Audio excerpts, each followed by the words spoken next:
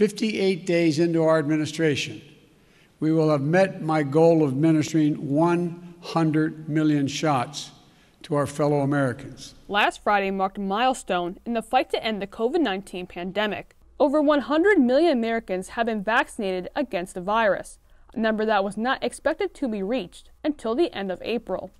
While giving remarks Thursday afternoon, President Biden said that the majority of senior citizens in the U.S. were given their first dose of one of the 3 COVID-19 vaccines made available to the public.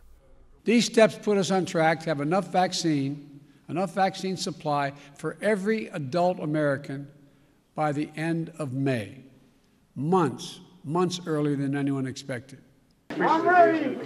Meanwhile, in New York, Governor Cuomo received his dose of the Johnson & Johnson vaccine, amid the state working to increase accessibility to the vaccine. New York's COVID-19 vaccine supercharge is now underway.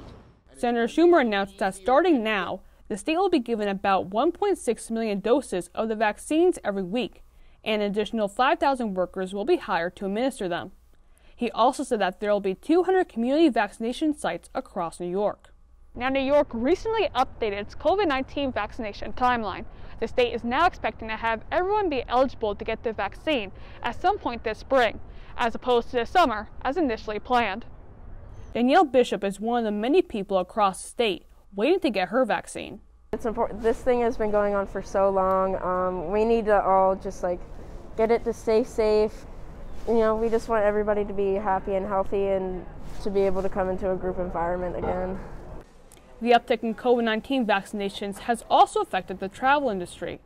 The TSA recently reported that air travel across the country is reaching its highest numbers in over a year, giving people like Jamie Osmond plenty of time before the summer season begins.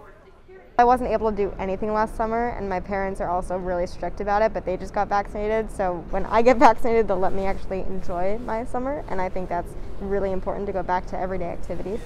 But as more people are getting vaccinated, President Biden issued this warning.